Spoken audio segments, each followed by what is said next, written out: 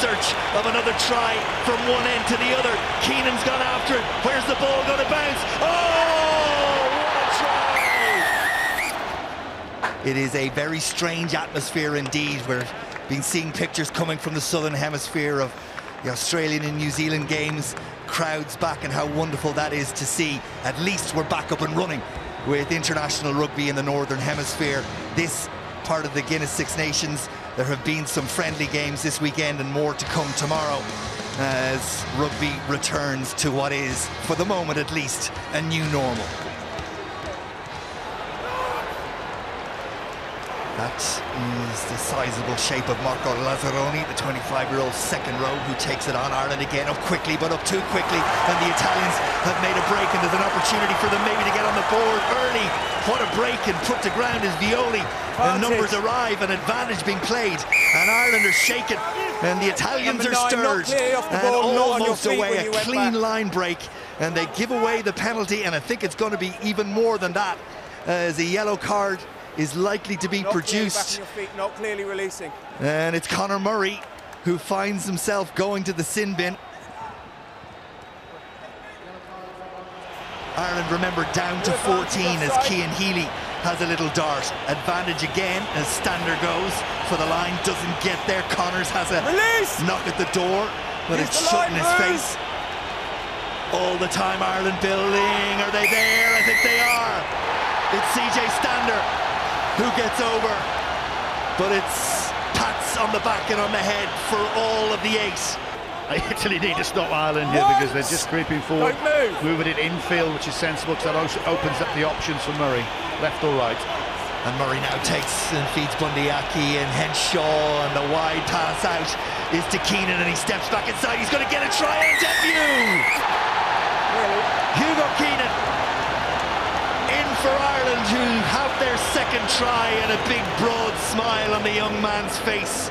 Dreams are made of moments like that. Conor. The sevens expert turned into the 15s expert. That's tremendous on your debut to get the ball in hand. I think it's probably one of the second time that he's had it. Again, it's just simple hands. They were practicing this with Mike Cat, the width of the pass before, and he's just come over. Canada doesn't like that too. He just steps inside, takes the hit from the defence, and enough strength to go over. Violi taken on by Byrne. Ireland go after it at the breakdown. Caelan Doris. Referee says that's okay, and we're going to continue, and Bundee will feed Conor Murray, and Murray in space as Ireland go in search of another try from one end to the other. Keenan's gone after it. Where's the ball going to bounce? Oh, what a try! From one end to the other. And Keenan has his second try.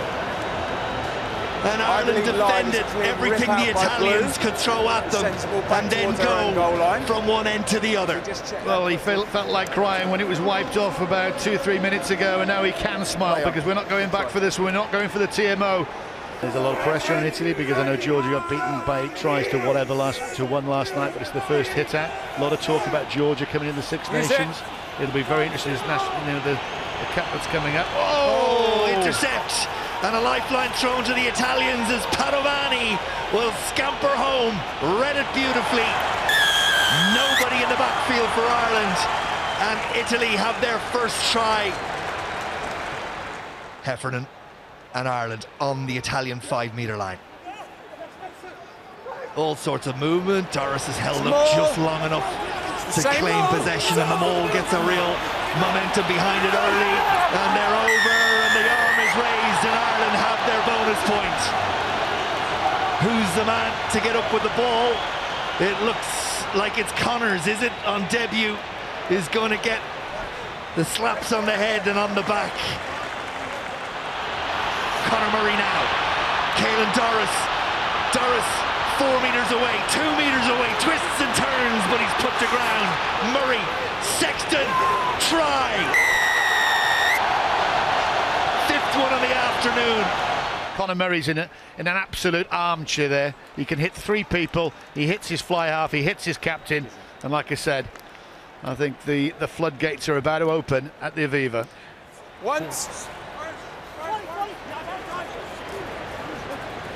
course, if Ireland were to win with the bonus point in Paris. Yes.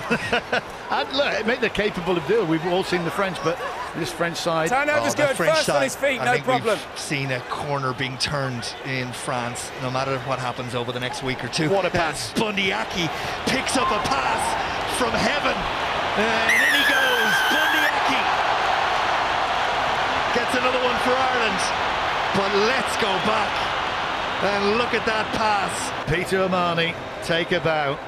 Again, you don't leave it to the backs to do all the flash stuff. This is, again, turnover time from Italy. They're killing themselves out there by just doing simple mistakes. Look at that. Oh, wonderful.